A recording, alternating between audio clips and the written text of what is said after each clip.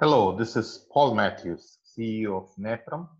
We are a Tier 1 partner of Twilio and we have completed over 70 Twilio projects. This tutorial is to help you build your Twilio project yourself.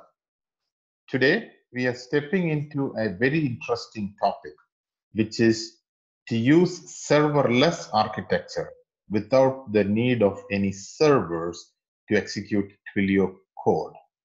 And we will use Twiml bin for that. So there are no prerequisites for this. We don't require exam and we don't require ngrok because we are going to store the XML within Twilio itself. We will play Hello World using Twiml bin. So let's explore this interesting topic. So let's go to Twilio Console, go into the phone numbers icon, select the number and scroll down, and instead of choosing a webhook, we are going to select Twiml. And if we do the plus icon, we should now be able to see the Twiml, and this is our Hello World Twiml. And we are going to type the response.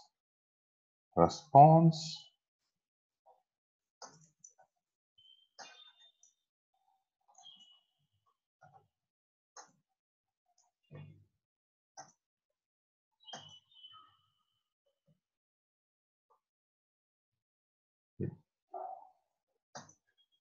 You're done.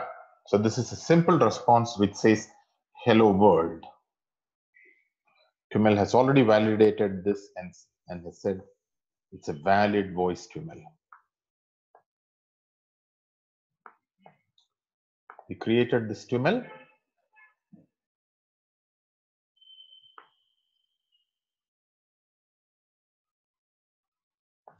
So when a call comes in, it's the Hello World Twiml that gets called.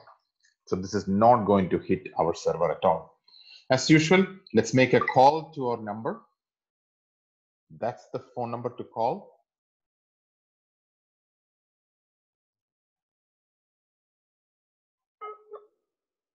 Sorry, application error has occurred.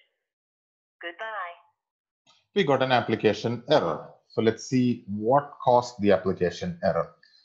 This is interesting. It's good that we got the application error because this will help you troubleshoot. So to do that, let's look at call logs.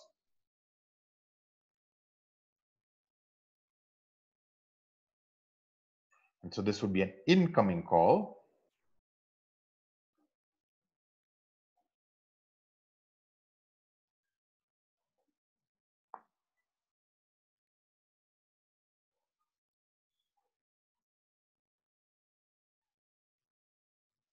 So for some reason, this did select the previous XML file that we had written. Let's see what happened.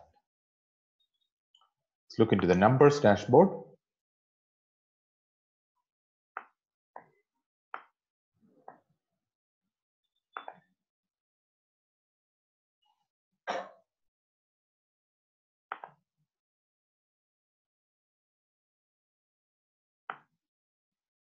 We still see that this is pointing to a webhook which goes via ngrok, and we had stopped ngrok. So we can now select Twiml and then select the Hello World Twiml and then save. That's what we missed last time. We did not save it. Even though we created the webhook, we did not save the webhook. So now if we look into the active numbers,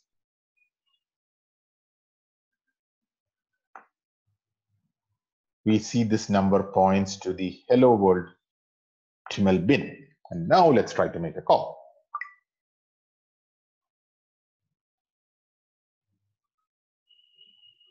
Hello.